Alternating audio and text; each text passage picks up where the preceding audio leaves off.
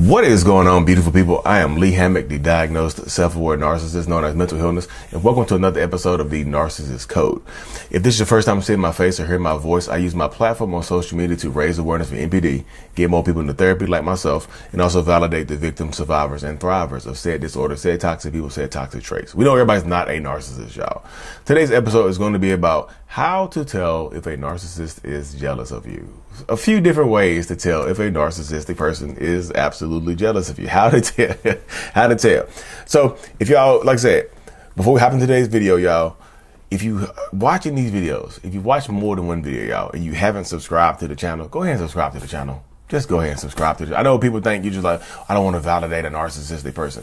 What you do when you subscribe to the channel is you help push the algorithm out to reach more people. Just like this video or this podcast has reached you out of nowhere. Like, how did it?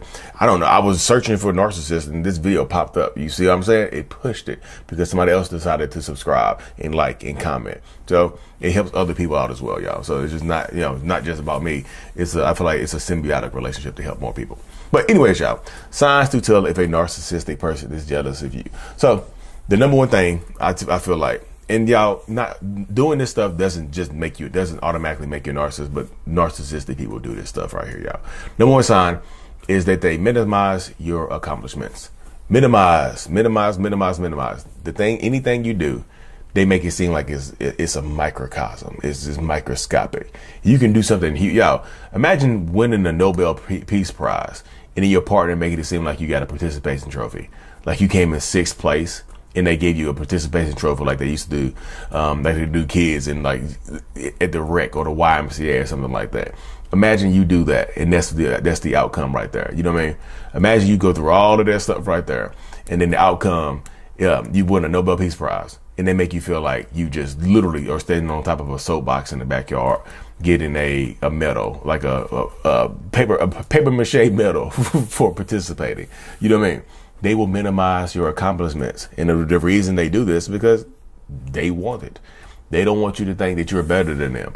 They don't want to elevate you. A lot of times narcissistic people think that the more successful you become, the less likely you are to stay with them in a relationship. Like, you don't need me anymore. You're gonna outgrow me, and then you're gonna replace me. That's the mindset of a lot of narcissists have right there, y'all. You don't need me anymore, so you're going to replace me, and you replace me, it's going to break me. So you have to be very wary of that right there, because does it happen? Yes, absolutely, it does happen all the time. They will absolutely minimize your accomplishments because they're jealous of you. Have I done that before? Yeah. I'm a narcissist. Yeah, I don't come here claiming to be the fixed or the healed narcissist. I know my name is mental illness, but I'm not healing. I'm not healed. But yeah, I've minimized people's accomplishments. Like, that's okay, cool, whatever. Another thing, they don't celebrate your success. Another way you can tell that they're jealous of you, they just do not celebrate your success. Not only do they minimize your accomplishments, they just don't celebrate them with you. They don't even acknowledge your accomplishments. They don't celebrate your success. They would rather, I tell people they whisper your successes, but they scream out your failures. They whisper the success and they yell out the failures because they want you to feel a certain type of way. They want you to feel like the stuff that you do does not matter. That's what they want you to do, y'all. I'm just telling you. They want minimize the stuff that you do, and they don't like celebrate with you, y'all. They don't celebrate with you. You know what I mean? They don't show up for events. They try to, and things like that.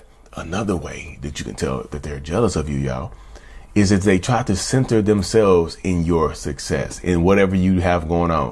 Whatever you have going on, whatever accomplishments that you're accomplishing, they try to center themselves in it by making a scene, by showing up, by trying to take credit for what you have done. You know what I mean?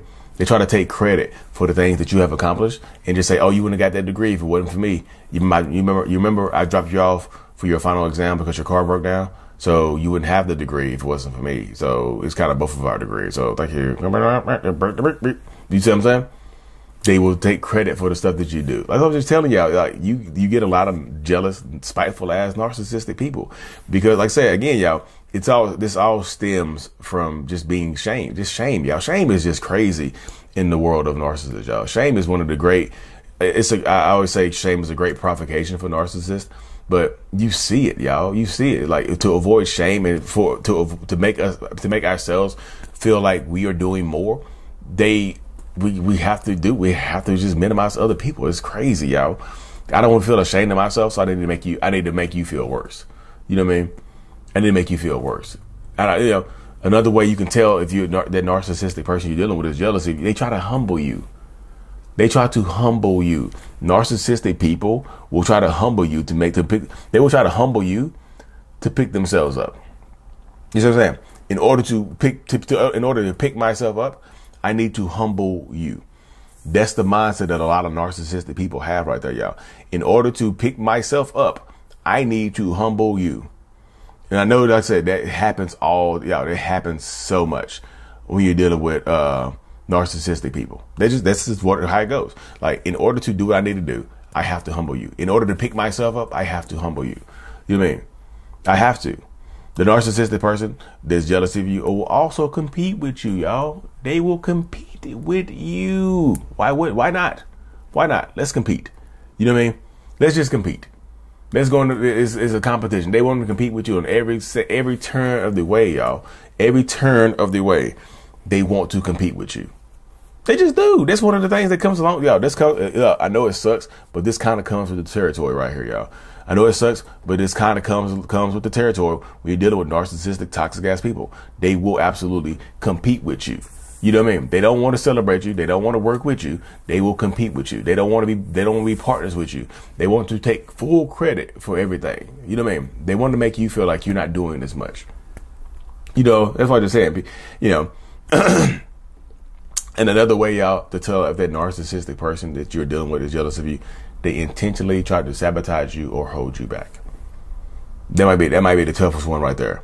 Yes, y'all, it is intentional. If somebody is going out of their way, like the night before a big test or something that you have to do, the night before you have to catch a flight somewhere else, something important, they start an argument. They make a big ass fuss out of nothing. You know what I mean? They try to have you screaming and crying. They want you to react. They don't let you study. They want to keep you up all times of night, right? They want to keep you up at night throughout. They want to keep you up throughout the entirety of the night in order to just ruin what you have going on. They're trying to sabotage you, y'all. And yes. Do not let people lie to you. Just say, oh no, it's not on purpose, y'all. It is absolutely 1,000% on purpose.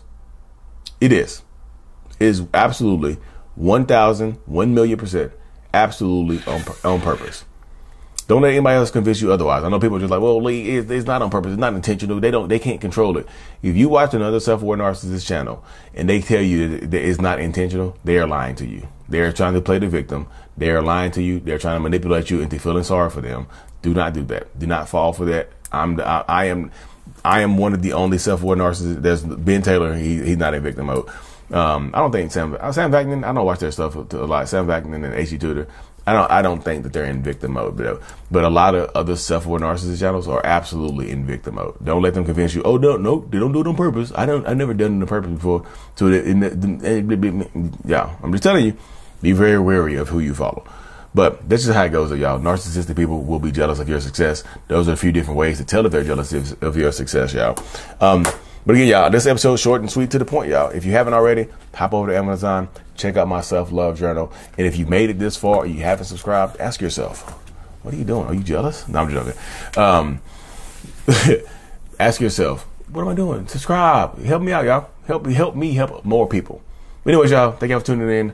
Like and subscribe for more. But until this is out. Peace.